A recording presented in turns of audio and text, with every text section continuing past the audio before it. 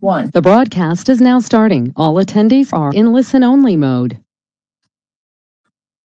All right. Hi, my name is Patrick McIntire. I'm with Raza Hoda. He's my colleague. He wrote the article along with many other writers that we're going to be presenting today. It is entitled Risk of Malignancy in the Categories of Papanicolaou Society of Cytopathology System for Reporting Pancreaticobiliary Cytology. Can you add more words to this title? You know, I would have preferred a colon, followed by another. I think we need a question mark in there. We need a question mark.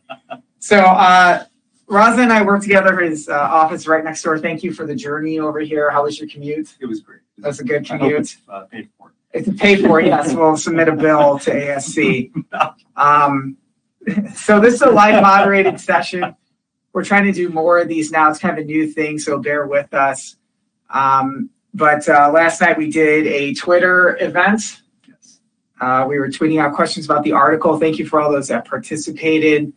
And hopefully we learned something. How was your Twitter event? How was tweeting? It was great. I usually stay off of Twitter. Yes. I find it gets people into more trouble than good, but it was great. It was good exercise for my thumbs. Okay. And it was great to engage with people who were like us around the country. Yes. No one's ever gotten in trouble tweeting anything before. So No.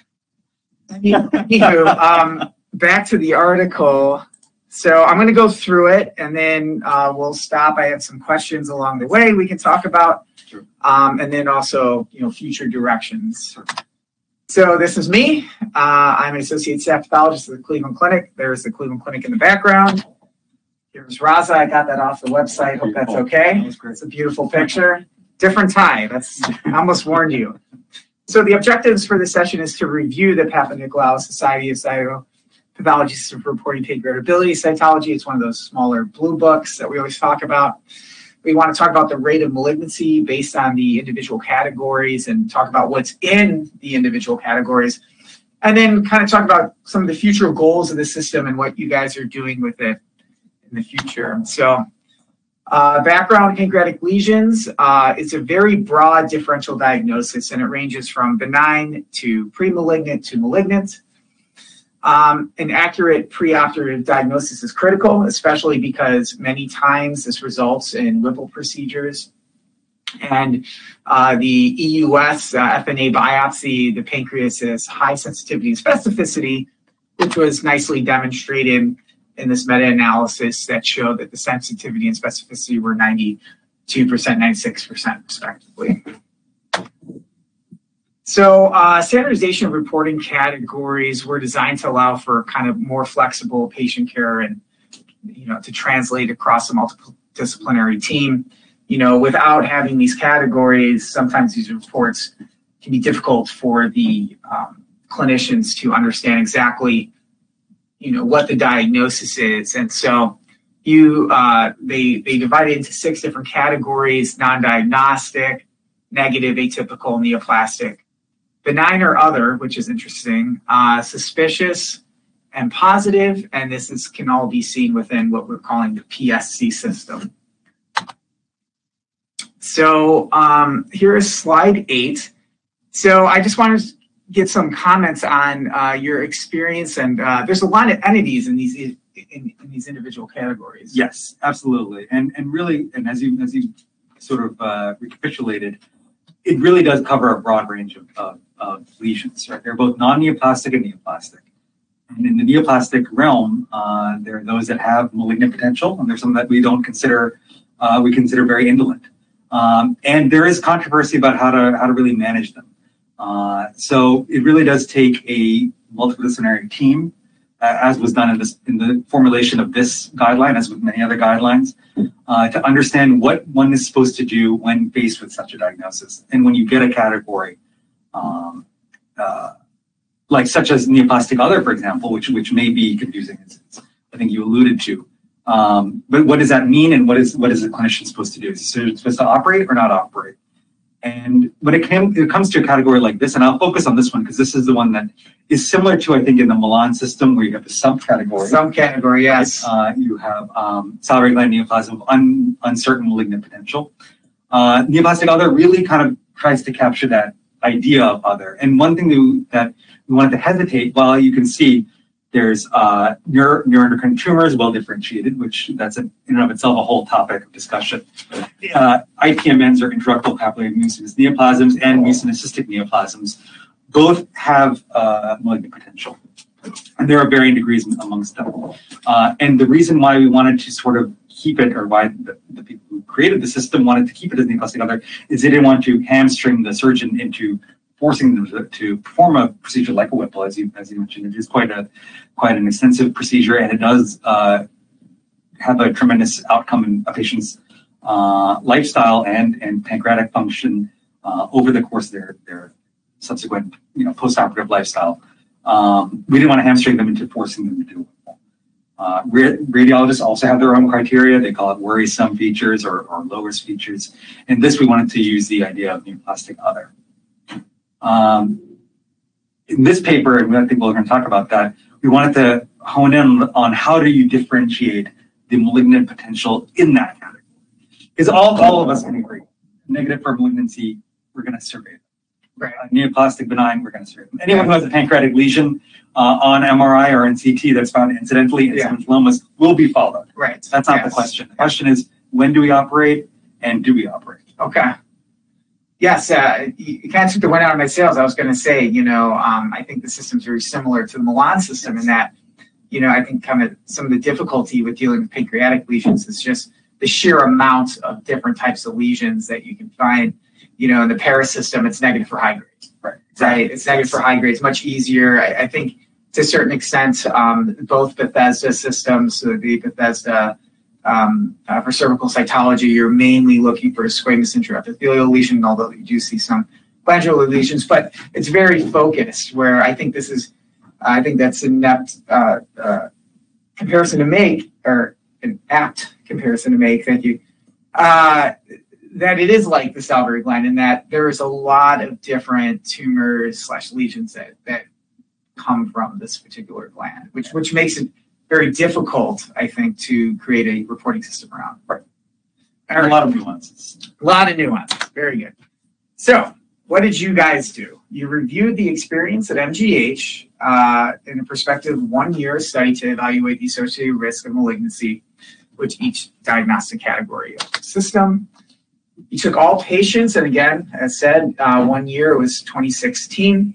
And the cytologic material that was produced was the direct smear, cytospin, and SurePath. And I was hoping you could comment on that. I mean, I noticed that you said in the direct smears it was all fixed in ethanol.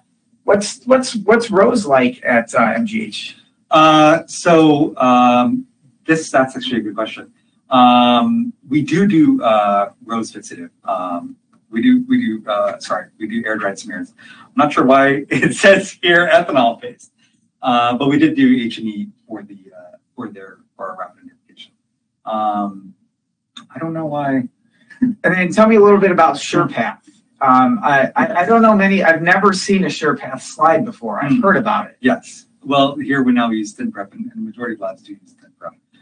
SurePath, I think the saying goes that everything looks malignant on SurePath and everything looks benign on ThinPrep. And I'll say, as someone who's done both, that is definitely the case. I think some of the appreciations that one has for SurePath is that you have a maintenance of the architecture, that you can really see three-dimensional clusters. That being said, obviously both of them are perform equally well. It's just whatever you're used to. But I do like seeing those, especially in IPMNs, for example, just really large papillary clusters really do come clearly on SurePath. On SurePath, the papillary do. Okay. Tell me about cytospin. That's something that we do use on occasion. It does have a tremendous amount of artifact sometimes. Okay. Sometimes you can see that a lot of those cells are air dried, but it does take it into use too. And we do that mainly for cystic lesions. So what is your favorite preparation to look at pancreas? Liquid-based. Liquid-based? I think it's a very great tool. I think it's a powerful tool. And it really does give you a good sense of what is in an imperial. It's both used for solid and cystic lesions. I think it really is a helpful preparation. But of course, the best sample is that is diagnostic. Ah, regardless of whatever. Diagnostic's good, huh? Diagnostic is best. That's good. Yeah, You know, I find myself liking liquid-based more and more, especially we use them in thyroids here along with the direct smears. And, you know, it's a little difficult initially to get used to the liquid-based, but there's something about having one slide with all the material on it. You're not searching around, you know, these slides that just have mostly blood. You know, there's something about the liquid-based I really like. It's very consistent. Okay. All right, so pancreatic cysts within the neoplastic other category were further stratified by the presence of high-grade atypia or not. And so these are the 5 features of high-grade atypia. Do you want to comment on high-grade atypia at all? Or? Yes, and I think we talked about it a little bit at Twitter last night. Yeah. We have a figure too, if you want me to move forward. No, I mean, I think this is, we can show the figure as well. Okay. But this is really the essence of the paper and why it's important to separate out. So what do we do about this neoplastic other category? When do we operate? Do we operate? And all these answers really can be all these questions can be answered by the presence or absence of high-grade. I think that's a single determining factor in this category because these are really lesions, and we'll see further on in the paper as the results show that these are the determining factors of what is a malignant. We identify these, and this is what Dr. Pittman alluded to. This is a 2014 paper. This is the criteria that she put out. That really the presence of these, in particular, the abnormal chromatin pattern, the background cellular necrosis, and the increased nucleoside-cytoplasmic ratio, these were the factors that were the most important in recognizing malignancies and high-grade dysplasia in these neoplastic mucinous cysts. So one of these features I found interesting was the small cell size. Yes. Generally, when you think of malignancy, you think of increased cell size. Right. I like to think of it akin to finding HCIL on a. Okay. Yes. It's not that the nuclear features are not like HCIL in most ways, other than the high NC ratio. But the cells don't really reminisce it. But I think in terms of that size, that's what we look for. Okay, that makes sense. Present in clusters. Immature. Exactly. Immature, right. Exactly. Yeah. Yes. So here's the figure from the paper. Anything you want to comment on here? Or? No. So here we see really a progression from low grade, mucinous dysplasia to high grade, and I believe high grade is shown here in the top right in one of our groups. And this is what we mean by the small cell size. You can see really they look reminiscent at low power of a HCIL diagnosis, especially in the thin prep preparation, which is there in categories or in figure C. Yes, figure C. Yeah, you can definitely see it. Right. And it really is also in the presence of background cellular necrosis that really helps me make that determination. And this is really what's important, regardless of in systems where we are in situations where we use the PAP Society guidelines. Like we don't do that here, but we do make a diagnosis of neoplastic mucinous cyst, and we do comment on the presence or absence of high-grade atypia. Yeah, it is really all about the high-grade atypia. Yes. And so you think necrosis is really helpful Necrosis for you? is great, yes. Okay. All right, so the method. So you guys correlated with histologic or clinical. If you couldn't get histologic, there was concurrent and subsequent, obviously, tissue samples. And the true positives were considered lesions with high-grade dysplasia, adenocarcinoma, and neuroendocrine tumor. Right. And you said because these lesions have demonstrated either malignant or, in case of adenocarcinoma, or lesions with high risk according to our reported studies. So you included high-grade dysplasia, adenocarcinoma, and neuroendocrine tumor. And it'd be hard to differentiate between adenocarcinoma and high-grade dysplasia on a. Correct, and that's ultimately what we're trying to say. That it is very difficult, and in an IPMN. An influential mucinous or probably mucinous neoplasm, it really is hard to tell. Yeah. But that is the point of high-grade dysplasia. It is almost indiscernible from adenocarcinoma. Which is what in a cystic setting, right? In a solid setting, of course, right? Yes. And one thing that is interesting here, and this is something that's going to be touched on in our future directions, but the inclusion of neuroendocrine tumor as a malignant histology. That's something that is in debate in the cytology realm, but in our surgical pathology kind of field, the WHO does classify neuroendocrine tumors and carcinomas as malignant epithelial processes of the pancreas. Interesting. So even carcinoid-like tumors. Correct. Yeah. It's placed in the malignant setting. Yeah. But you'll notice that in neuroendocrine or in neoplastic other, that well-differentiated neuroendocrine tumors are included. And neuroendocrine carcinomas in the Papillary Society guidelines are classified as malignant. Correct. Okay.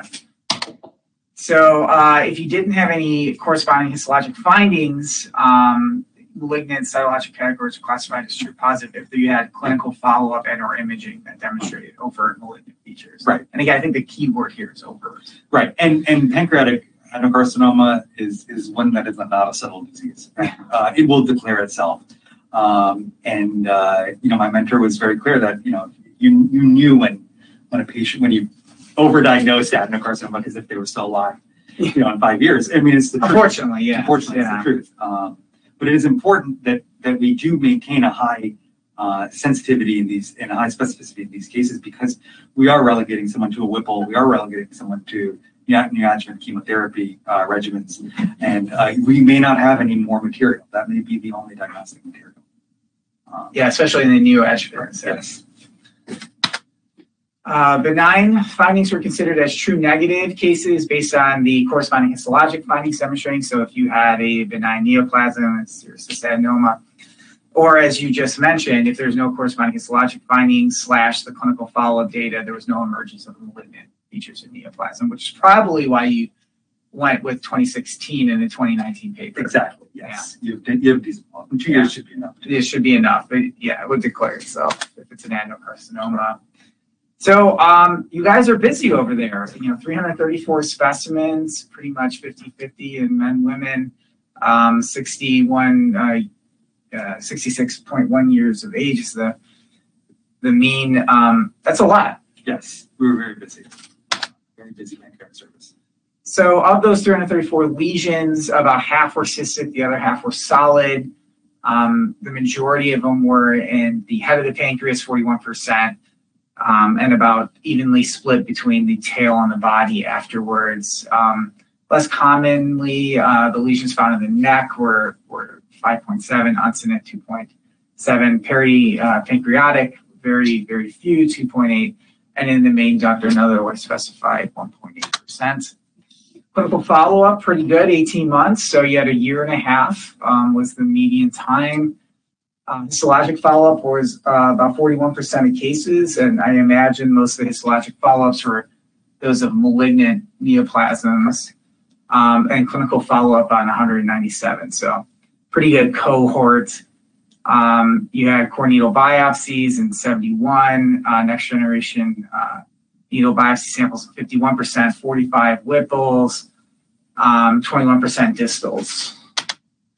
So of those 66 surgical specimens, which encompass only the Whipples and the distals, 46 were malignant on resection, and so that was about 70%. Right. And some of these may be done because of symptomatic reasons. Absolutely, yeah. So it's not always for malignancy that we do. With functioning neuroendocrine tumors, we will do them. Obviously, that would have actually been considered as a malignant here, but if someone has a stricture that's really not healing, they have a long history of chronic pancreatitis. Yeah, but nonetheless, so tell me a little bit about this table. This is kind of your big table here. Right. So, essentially what we see here is a slow progression from the negative for malignancy to positive malignancy in terms of the malignant cases that we see here. As you can see, in patients who got the diagnosis or interpretive category of negative for malignancy, we have about 1% malignant rate. When it comes to atypical, about 28%, and then slowly increasing from there. One thing that I wanted to point out, and this is something that, again, I think is unique to the pancreatic system, and one thing I want to emphasize is the neoplastic other category. If you were to take all comers, low and high grade atypia, it is about 30% in terms of its malignant rate. But when you separate out the low grade atypia from high grade atypia, you can see that rate changes from 4.3 to 90%, and that's really what we're looking for. Big difference. Yes, big difference, and that's why it really is critical to identify those with low grade atypia and high grade atypia. I was wondering if you could speak a little bit about the non-diagnostic category and the 7.7% there. Yes, so essentially, the way that we use the non-diagnostic category is that if in the presence of a mass, we have tissue that does not explain it, if we have a sample that does not explain the mass, then we call it non-diagnostic. And sometimes it could be due to scan cellularity, and most often that's actually is due to scan cellularity, and that is actually contaminant. Exactly, and that's where we can get issues like even with high-grade atypia that, with low-grade atypia that are malignant. It really comes to sampling.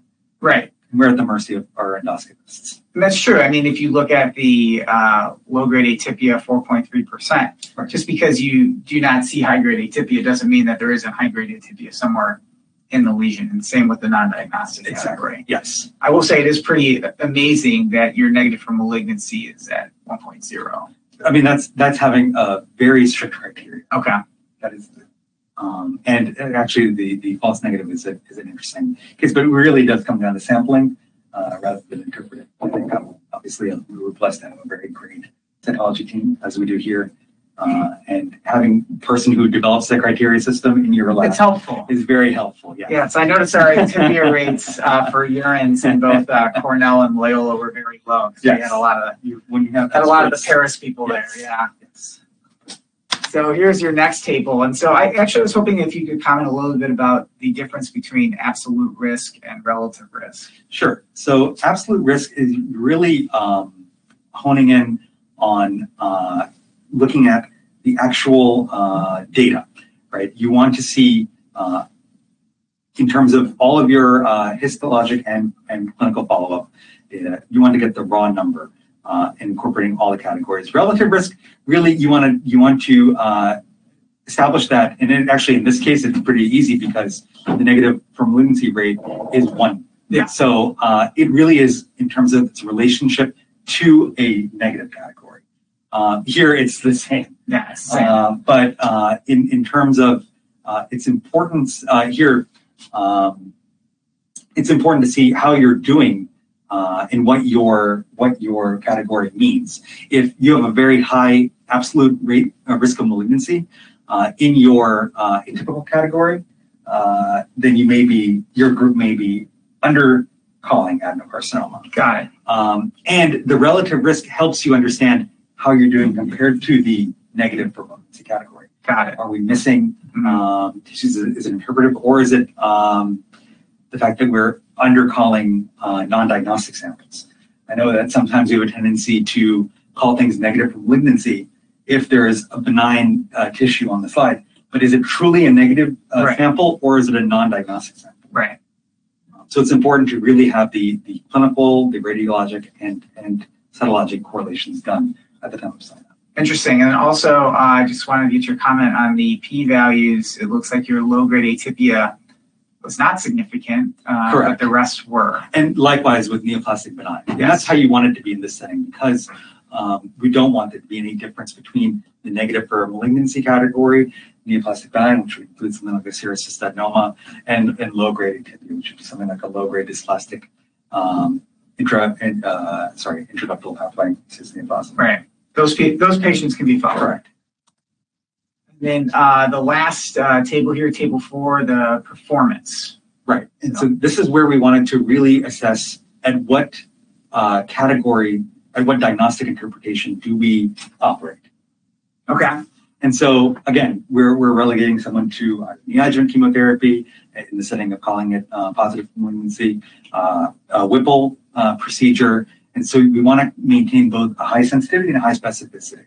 You don't want to give someone basically a terminal diagnosis, right, if they don't need it. Yeah, I think specificity is key in something like this. Yeah. And so with this sort of table, we wanted to show what categories can be spared surgery, can be followed, and which ones can be safely submitted to a Whipple procedure, for example. And here again, the Papillary Society guidelines do not incorporate high-grade atypia into their category system, but here we wanted to show how important it is to add that into the diagnosis. Yeah. And so you can see the first table here, the specificity really suffers, and so does the positive predictor value when you have the other. When you have the other, and when you have atypical.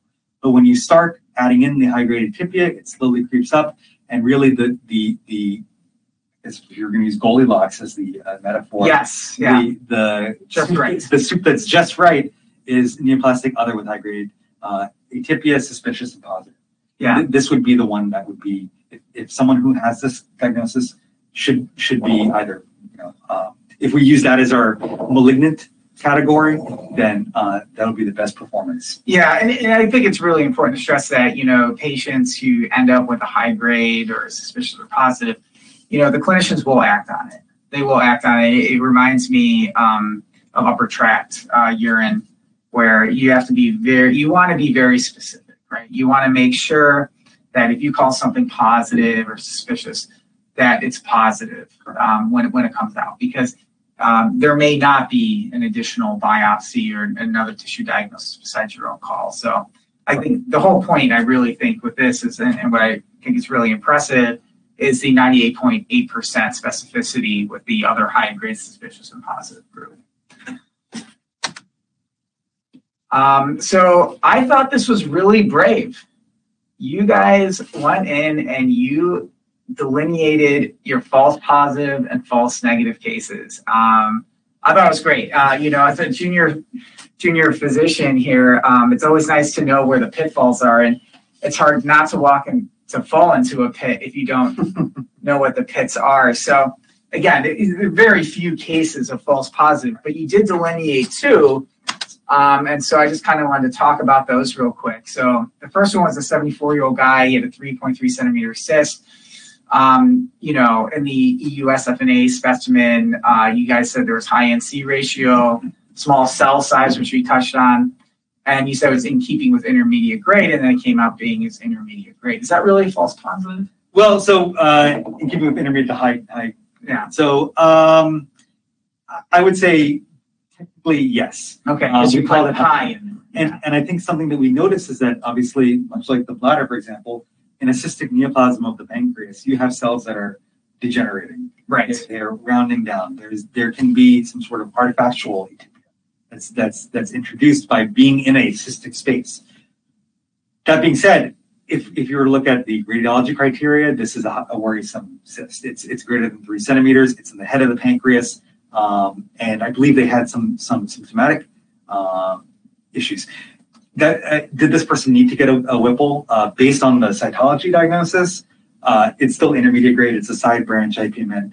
Of course, in this setting, I think a surgeon would say using their current management guidelines, this is someone who's an optimal candidate. And yeah, I think everyone can agree that a cyst that's greater than 3 centimeters. 3.3 is pretty big. Yeah, head of pancreas. I'm sure it was causing problems. Right. Yeah.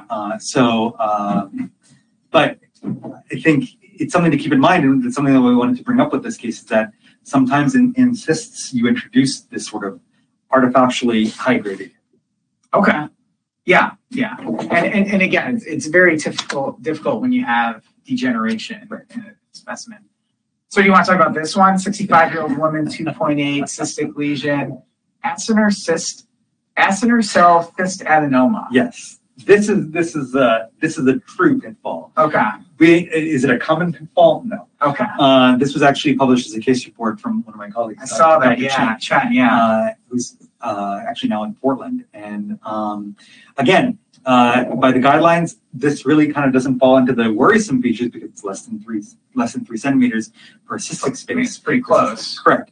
But I think what's important is that we do have rare entities that really can mimic high graded. This is something that I don't think many people would be able to diagnose, and I think would be very difficult to diagnose on. And if you diagnosed it on FNA, you'd probably be wrong more than you were right.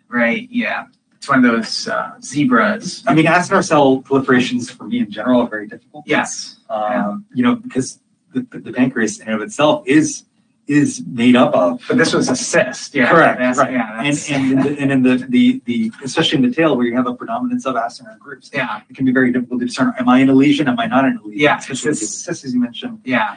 It can be very challenging. So this one, I urge you to read her case report. This is really a great case, and I don't know how common this is. I don't think this is very common. Yeah. And it's something that we fell victim to.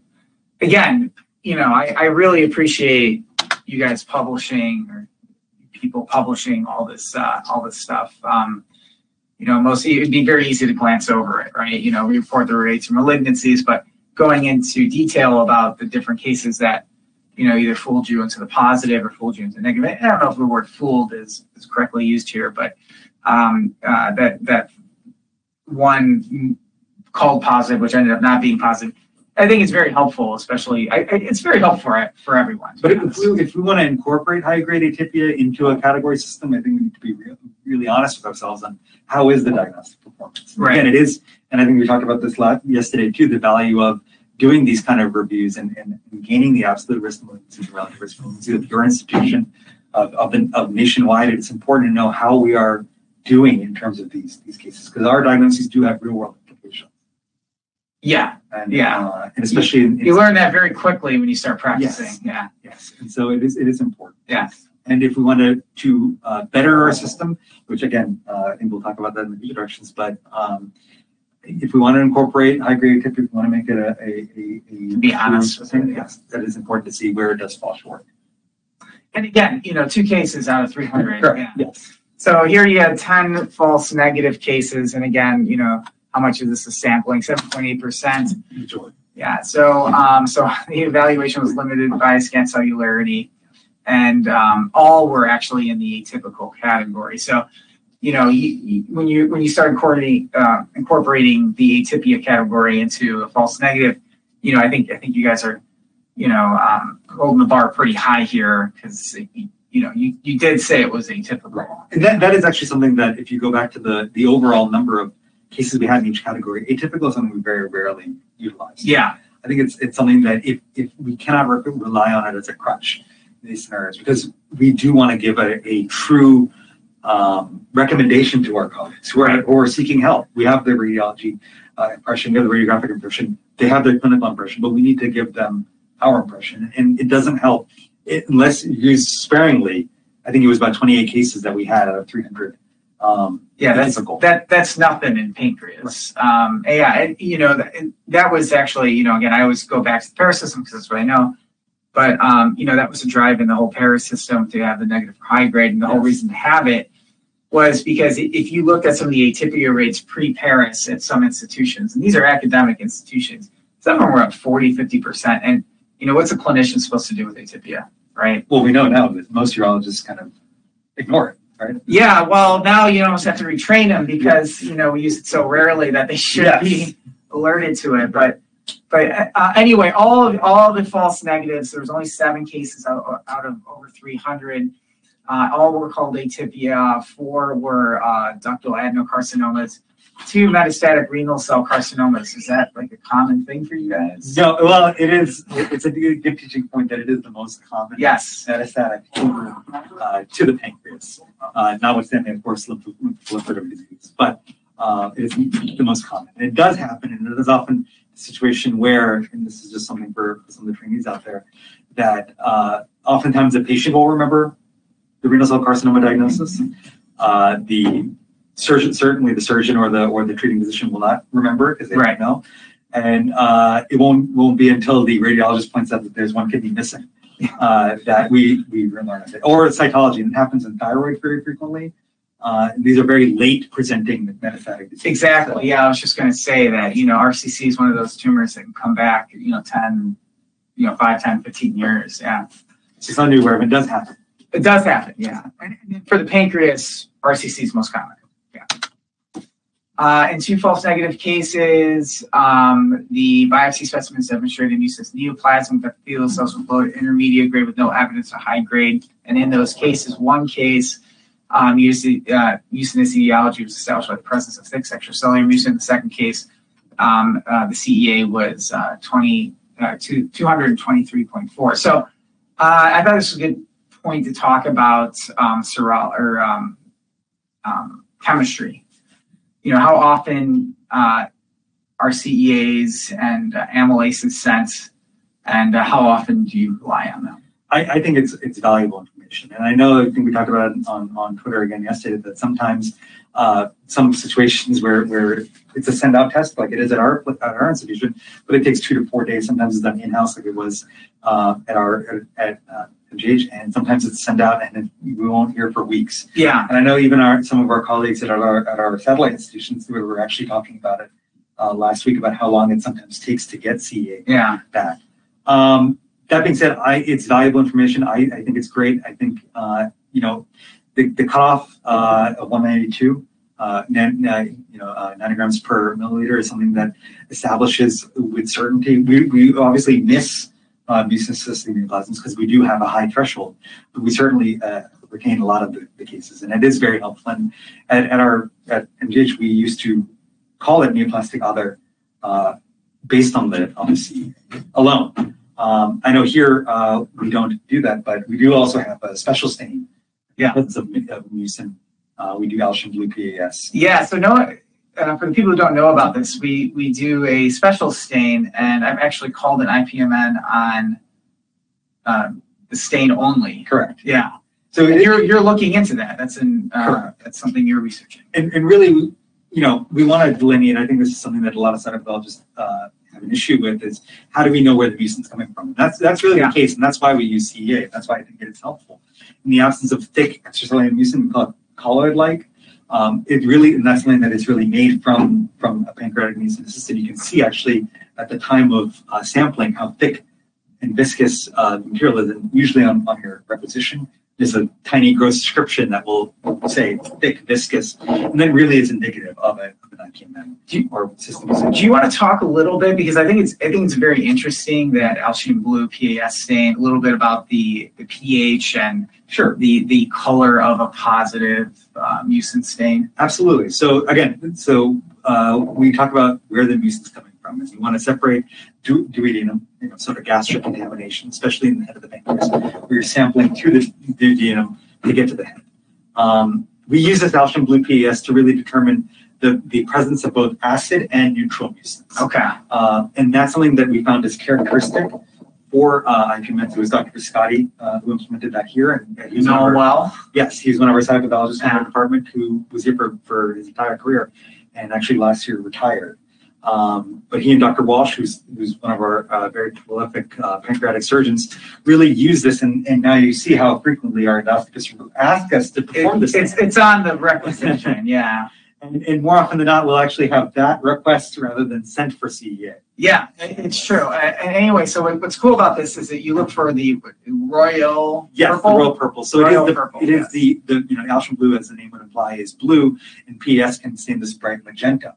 But when you have the two stains sort of overlapping, you have that mix of the magenta and blue, then you achieve this royal purple. And it really is a beautiful stain. It's quite striking, yeah. So look out for Raza's. He's going to have a paper on this, our experience with the Alcian blue PAS stain. But I have used it, and I have been able to make a diagnosis of at least a mucinous neoplasm without really having the epithelium to back it up. And it helps with the thin mucins, particularly. Right, yeah. The ones that you're not sure if it's really from an IPMN or if it's contaminant. All right, we're moving on. Back to the false negative cases. So this was a 65-year-old woman, 3.7 solid mass of the head of pancreas. There were ductal cells. It was classified as negative. It was accompanied by a note in the cytopathology report that advised clinical correlation. I put that in all my, no, I'm just kidding. But yeah, advised clinical correlation because you guys thought that this may not be representing that 3.7, mass, and it ended up being a ductal adenocarcinoma. And, with any cytology, sampling error is going to be a problem. Correct. Yes. Yeah. Yes. And which I think this is what it was. Yeah. And then non-diagnostic. So, it's very interesting to talk about non-diagnostic. You guys had 39 cases. Not much, but 11%. And then the absolute risk of malignancy was 7.7%. This is great. You guys talk about everything. So one patient had an FNA biopsy. It was consistent with autoimmune pancreatitis. We see that not infrequently. And then of the remaining ones, 5 had surgical resections, 3 malignant, and that included both an adenocarcinoma and a lymphoblastic leukemia. That'd be tough. And then 3 benign processes, an IPMN, low-grade pancreatic intraepithelial neoplasm, and serous cystadenoma. So again, it's non-diagnostic is obviously sampling, right? And it really is improved with operator skill. Obviously, if you're at a busy center where endoscopists are well trained in these and have great experience, then it helps. And the advent of the next generation sampling needles, where you actually get a piece of the side of the cyst, really does help. Those needles are amazing. Yeah, with shark core, and True Cut. Okay, The other one. I haven't seen the True Cut. Heard about the shark core. They got great names. They have great, yes. Yeah. But they cost a lot. So, no, I just want to discuss a little bit about the limitations of your study, and I know that you guys have been working on a subsequent study, and I want to give you an opportunity to talk about that. Sure. So, is there anything you want to discuss as far as limitations? I mean, I think, and I alluded to this when I was talking about the parasystem and working at Cornell and Loyola, where our results are good. Our atypia rates are in the floor. But it's also by the authors of the system. You guys are reporting fantastic results here. Do you think that there's, is this applicable to every academic institution, every institution? No, I mean, certainly, again, as we said, it really is operator dependent, and it is how experienced you are and how comfortable you are. Yeah. I think this is our experience. It's a pretty low atypia rate, you guys Correct. said. Yeah. It is just how you practice, and you can see, depending on where you are, what really more importantly about not how your diagnoses break down, but more do your clinicians and do your treating physicians know what to do with your diagnosis? Yeah. I think that's ultimately what's most important, regardless of what terminology you use, regardless of how frequently you call atypia. If they know what you mean, that's what's most important. Yeah. Communication's key, and we're on the phone all the time. Right. And that is the point of these standardized systems, right? Yeah. It is to have an idea, an agreed upon, mode of communication. But if your institution uses another system, but as long as they know what you mean, yes, we say we defer to a category. We don't report a category. We say neoplastic system. Yeah, because we don't want to call it atypical. We don't want to call it malignant. We don't call it suspicious. Right. We don't give it a category. Yeah. But our clinicians know what to do with that. Right. And I think that's one of the benefits of a system like this. Even if you don't use it, lock, stack, and barrel, absolutely using it. It's nice to read about them and know about them because you know what's in each category, you know what to look for, and if I have an IPMN, I have my royal purple stain. What am I looking for here? It's high-grade dysplasia. Correct. Yeah. Right. Yes. You want to make sure that you are looking for high-grade dysplasia and you're reporting whether or not there's high-grade dysplasia, and your clinicians know that when you put high-grade dysplasia, that's a positive result. Right. Regardless of how big the lesion is, this is something that's worrisome and should be acted upon. Right. In the right clinical setting, of course. Right. Okay. So next, if you have any other limitations, that's great. And then do you have any, you want to talk about your next paper? Right. So this is actually something, again, I think we've been alluding to it, but the WHO, the World Health Organization, is going to put out the next pancreaticobiliary reporting system. And in that system, there's actually going to be a category called pancreatic neoplasia, and that'll be low grade and high grade. And that will incorporate the criteria for high grade atypia that we mentioned in this paper. So it is actually being incorporated. You were before your time. I think this is because of the work of my mentors that has been put through. And it is something that's really, it has value. We were able to demonstrate that it has value and has an associated risk that is far more significant than those with low grade. Right, and you can see the breakdown even in this study that the rate of malignancy between it was very high. It was like one was like 2%, the other was like 90%. Correct. Correct. Yeah, big difference. Yes, and then the next thing is just to make it more streamlined and to more streamlined with our surgical pathology colleagues. Neuroendocrine tumors of all grades will be moving to the malignant category here, and that's just because it falls in the malignant category into the surgical pathology kind of classification of tumors. Yeah, I noticed that they in surgical pathology they have kind of pulled out that well-differentiated neuroendocrine tumor. Right, yeah. It's all listed in the malignant category. Interesting. Yeah, and it's something that I know that some of us struggle in grading neuroendocrine tumors. Yeah. On Talk about that on FNA at all. Are we doing KI67s here? I do not do it. I know there are studies that show there's value added to it. Okay. It is quite difficult. And again, it comes down to sampling. You're right, yeah. It really does come down to sampling. All right. So I just wanted to go over the conclusions real quick. And so there is a question box that we have open. So if anyone has questions, you can type them in. Yes. But the results of this prospective one-year study of 334 pancreatic lesions demonstrating, as you mentioned, it's not just the absolute risk of malignancy, it's the increasing risk of malignancy per category, right? And it kind of confirmed the utility of the 6-tier diagnostic system, the value of high-grade dysplasia and the neoplastic other category, which we talked about, the idea of standardizing reporting so that we can translate our diagnoses into usable material for the clinicians. And then the diagnostic performance of the system is optimal when neoplastic other with high-grade, suspicious, and positive were considered a positive result. So with that, we thank everyone for your attention. Raza, I can't thank you enough for coming.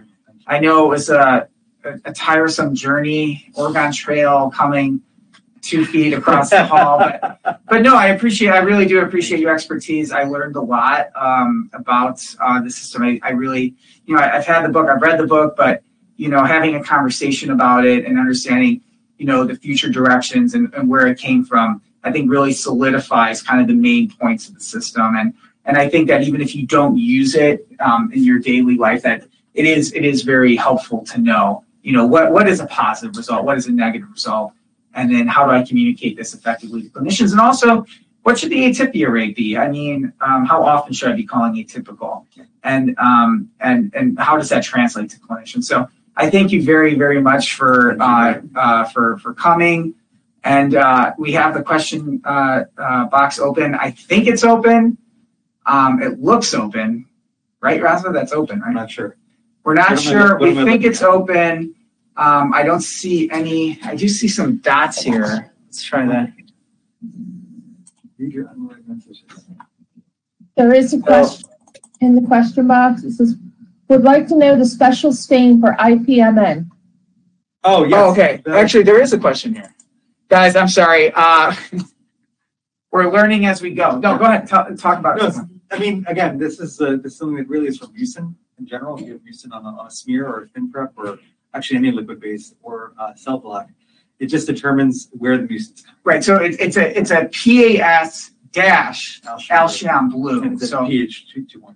It's a pH 2.5, and actually, what you do is you take one of the smears. We actually take a direct smear or the thin prep. Yes, it can be on any preparation. Actually, one of my colleagues uses on the cell block. Oh, you use month. Oh, yeah. I did see the cell block. Yes. Yeah. Yes. So you take the stain. So you already have it, and if you have to scan it, take a picture of it if you want to keep that diagnostic material. But you basically take the direct smear, the thin prep, or apparently cell block, with the most mucin on it, and we drop it off in our lab, and I believe they destain, restain, and it's a PAS-Alcion blue 2.4. And you should look for it. He submitted it to ASC, and the pictures are quite beautiful. I mean, that's royal purple. I mean, I love the name, but also it's a beautiful stain. And yeah, I mean, here I alluded to earlier. It went outside. I called it positive for mucinous neoplasm. They sent it back as suspicious because there were no cells. But yes. but here they believe in it very thoroughly. That if you get, again, it's about specificity. If you get quintessential royal, and that's what your study showed, right? The new one, that's very specific. So if you get your quintessential royal purple staining, it's likely mucin from a cystic mucinous neoplasm. Now, you can't comment on dysplasia because you have no cells, but you can say that, yeah, this is a mucinous neoplasm. And again, use your medical charts if you have them. I mean, I know people in private practice don't, but if it's not a cystic neoplasm, I would take a step back before calling it a cystic mucinous neoplasm. Yes. And of course, solid lesions can also mimic cystic neoplasms when they undergo cystic generation. Absolutely. So, absolutely. Classically neuroendocrine tumors. Yeah, neuroendocrine tumors. Absolutely. Yeah. Any other questions? Your phone says it's 10:14 p.m. It's 10:14 p.m. in Cleveland right now. No, No, it's not. I unplugged it once for one of these. I should have unplugged it for this. I forgot. Okay. Well, thank you, Raza. Thank you, everyone. This was a lot of fun. Let us know. So, I mean, this is on YouTube, so there should be a comment section, or if you want to email. But how does everyone feel about this type of journal entry conference? Because you're one of the few, Raza, where we actually have someone and we're talking with the authors about it. You know, do people find this more meaningful, memorable, or do you like just your standard journal club? So, you know, us at the eJournal committee, we were always interested in feedback. But again, Raza, thank you. Thank you. Joanne, thank you. Dr. Barkin, all the people, thank you very much.